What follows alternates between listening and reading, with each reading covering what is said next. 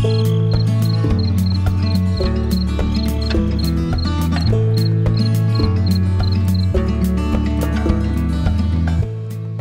everybody, I'm glad you're all here. Thank you very much for joining me.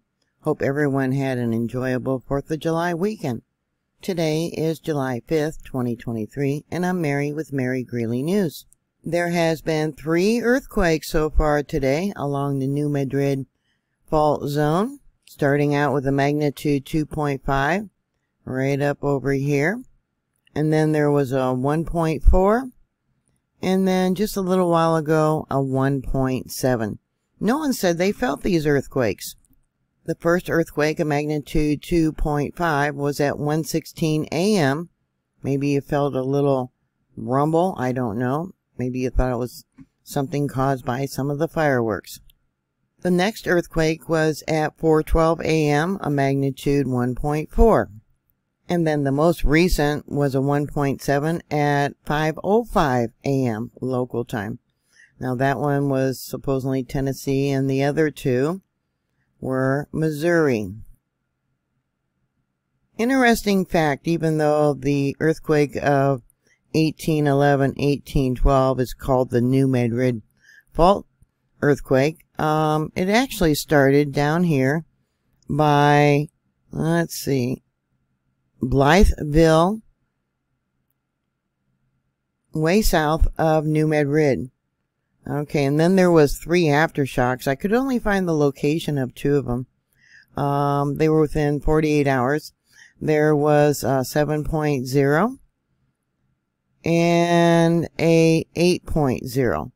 Those were on the 16th. You can see all these were on the 16th, but I couldn't find the location of the 3rd aftershock.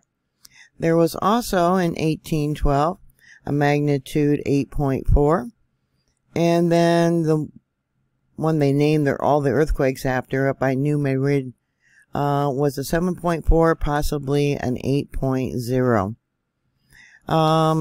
All these earthquakes actually started along the Cottonwood Fault or the Grove Fault.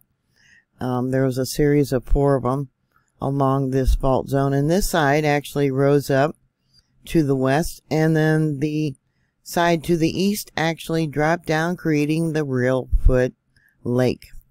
So more than likely, the 3rd earthquake, the 3rd aftershock, after the magnitude 8.6 earthquake, was probably up in this same location.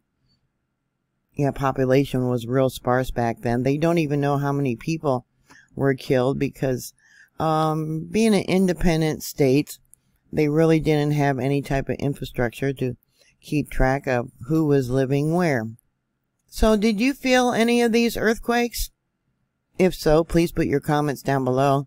They were pretty early in the morning, so if you were going to go by your pets being upset, they might have been upset because of all the fireworks last night. But put that information down below. Thank you very much for watching. Thank you for subscribing. As always, be prepared.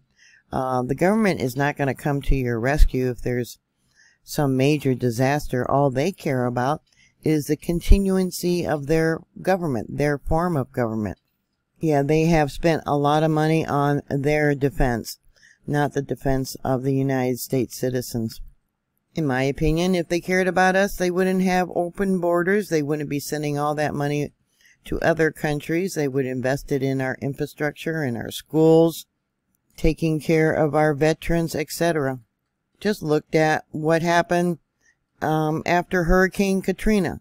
It took almost a month to get in there to start rescuing people. One of the first things they did when they did come into Hurricane Katrina disaster areas was go door to door and remove people's guns. So what are your thoughts? Thank you for your support. Always be prepared. Please stay safe, and I will talk to you later. God bless y'all. Bye.